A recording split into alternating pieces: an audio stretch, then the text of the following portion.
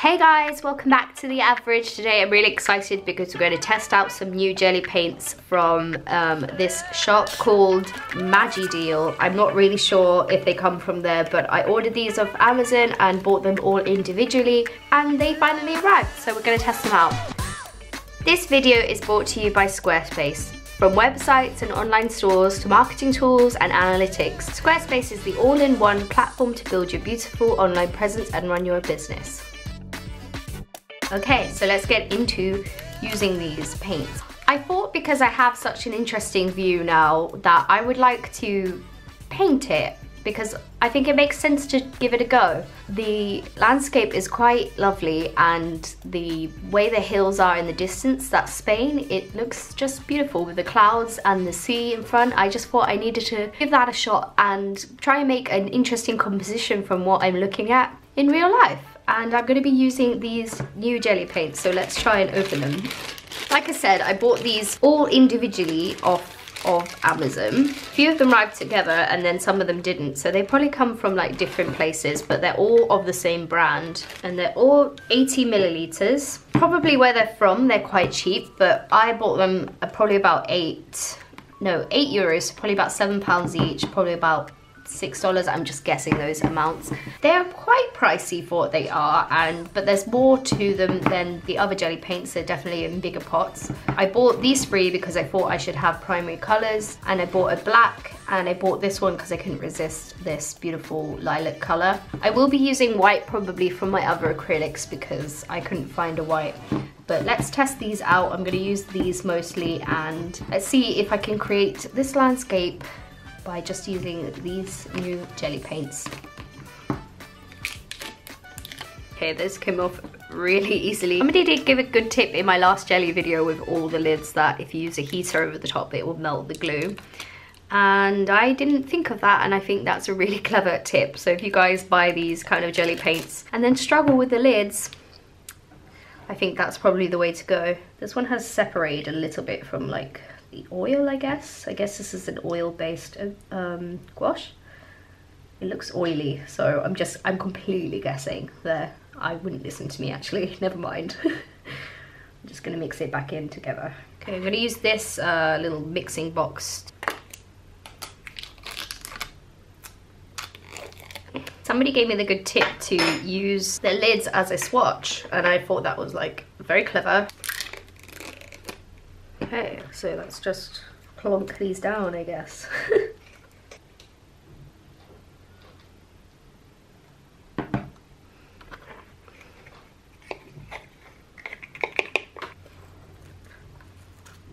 I think a little obviously goes quite a long way with this stuff because there wasn't that much paint on these lids, but it looks like I could probably fill this whole page with colour if I wanted to. Do you like the way it handles, if that makes sense? Like, it does feel quite nice. It's moving quite easily around with my paintbrush. It's being pushed quite well. Some paints are like, you're trying to manipulate it a little bit with your paintbrush and it doesn't really work out. So, but this one is quite nice. The black does seem super opaque, which is really nice. Because when you use black, you do want it to be like proper dense black. So like I said before, this video is sponsored by Squarespace and it offers such a great range of website building tools for you. I use Squarespace to host my portfolio site, and I really felt like it was useful to have something for people to go to search for your name and to see your artwork. In the future, I'm thinking about selling my comics using my own commerce website on Squarespace, and I think that would be really handy. I just took a template that I liked and I went with it, and then I just uploaded a lot of images that I thought were interesting, and then I went to the About Me page and I wrote a little bit of a description about myself, and it was super straightforward and easy to use. Please head to the link in the description if you would like 10% off your first purchase of your website or domain. Look down below for that link.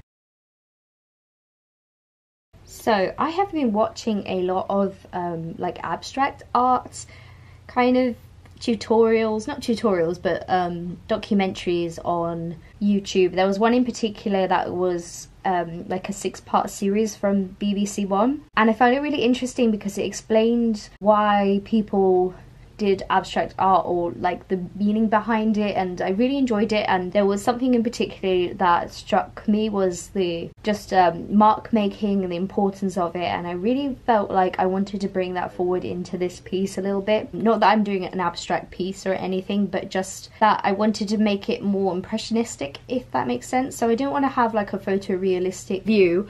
I mean, I suppose I've done that a lot in the past, is made these sort of thick shapes within the image and built around that, but that was kind of my plan for this. In the beginning, I made a very prominent decision, yeah, to make a yellow underpainting so the colours would shine through to bring that vibrancy. The painting overall won't have any kind of yellow tones, but when you do an underlayer of a colour, it shines through and it affects all the colours around it, and I really think it's very important to do a colour underneath.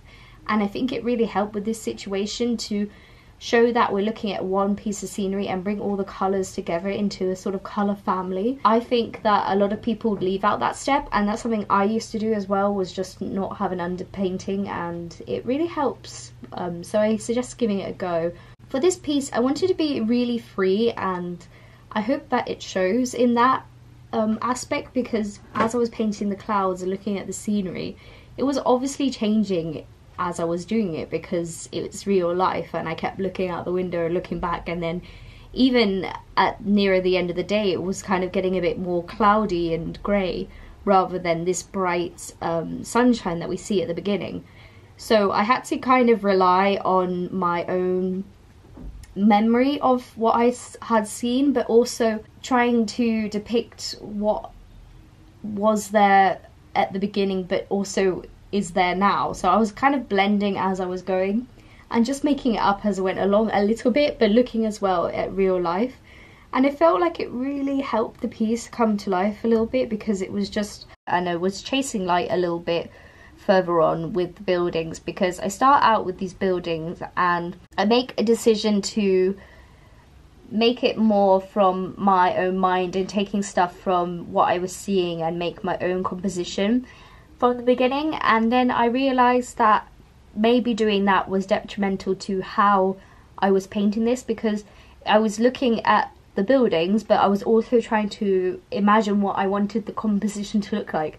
So when I went to put them together, the perspective didn't really make sense, and it was difficult to envision that. And I think I made a harder task for myself by making up part of the visual instead of looking at one fixed point of my view, which I didn't do. I just kind of went for it. But in the end, I think I really prefer it. I do mess around with the buildings. I only painted 3 in the beginning, and I realised that looked really weird. Like there was just this big grey area in the lower left, and I thought, I don't really like the way that was looking, and I really wanted the mountains and the sky to be more of the focal point, if that made sense. And so I went back in and I started to add more buildings.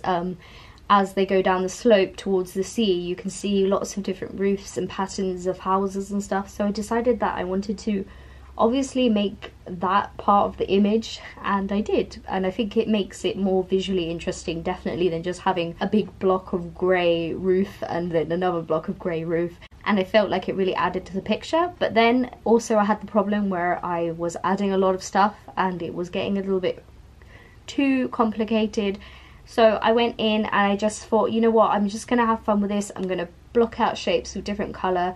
I'm going to match colours, even though maybe that building's not necessarily the same colour as the other building, to round off the colour family within the image. And I really started to enjoy the painting again. It became less hard work and more enjoyable again. So I started making blocks of colour and just kind of going with it and feeling the motion of the picture, and just kind of forgetting that I had to get something that was detailed and on point. And when I started to do this, I realised that it was really coming together a little bit better.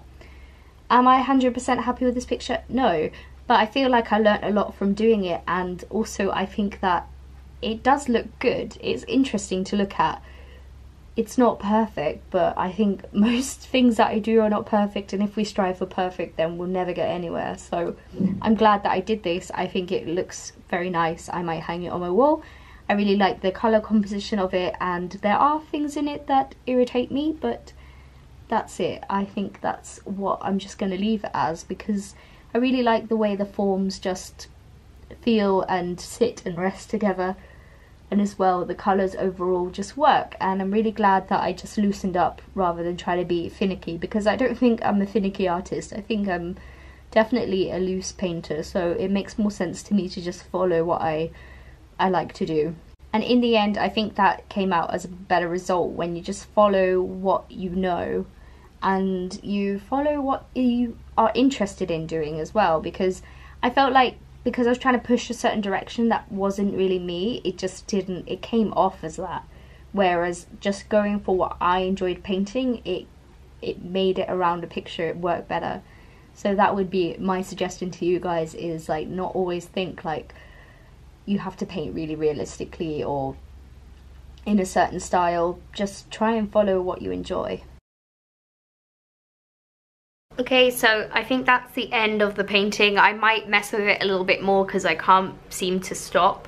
But I think it's final. I think I need to stop painting it now. And yeah, I quite like it. I like parts of it, and other parts I'm still wanting to fight with. But I'm just going to leave it now and let it breathe and maybe look at it again tomorrow. But I think for now it's done. I said that like 500 times. Overall, the jelly paints were really nice and I really liked them. I think they were a bit oilier or something, so they took a while to dry, a little bit longer than the other jelly paints. Not sure if the formula is different or something, but yeah, they were okay to work with once I got used to that fact. Thanks to Squarespace for sponsoring this video. There is a link down in the description. Thanks for watching. Please like and subscribe for more, and I'll see you next time. Bye!